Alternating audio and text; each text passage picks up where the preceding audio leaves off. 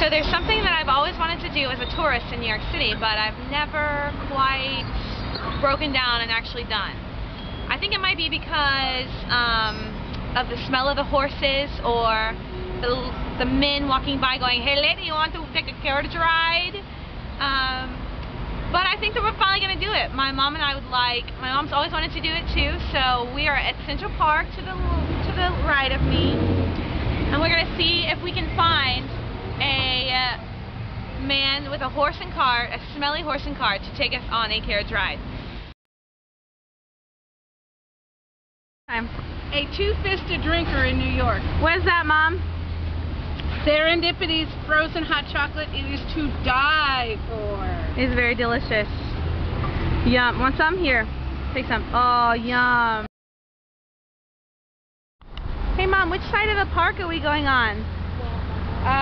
East side. Why? Because that's where the horsies are? The horsies and what? Serendipity? No, we just went to Serendipity. But why would we do the east side instead of the west side? What did you say about the horse drivers? Oh, the hot ones are over here. This is Mike. There you go. Our hunky carriage story. How are ya? How are ya? We're good. Okay, sounds good. Thanks. I'll point out everything as we go in the park, okay, lady? Okay.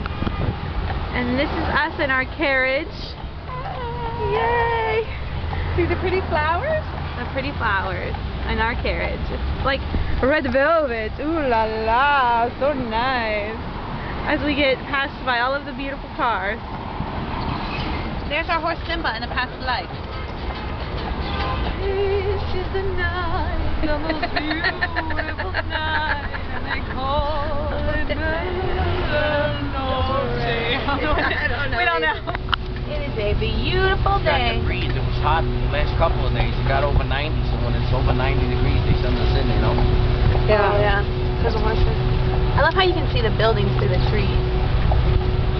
The ladies down below, that's the amusement park for the summertime. And in the wintertime, we turn it into the ice skating rink. It's called the Woolman Rink. Yeah. That's where they do Serendipity.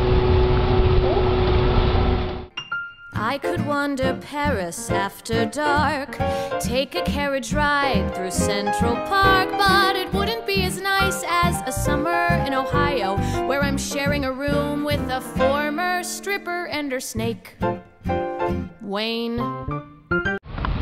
Look at all of those carriages and horses all lined up. Take people on an adventure of a lifetime. Yep, that's what we just did. An adventure of a lifetime.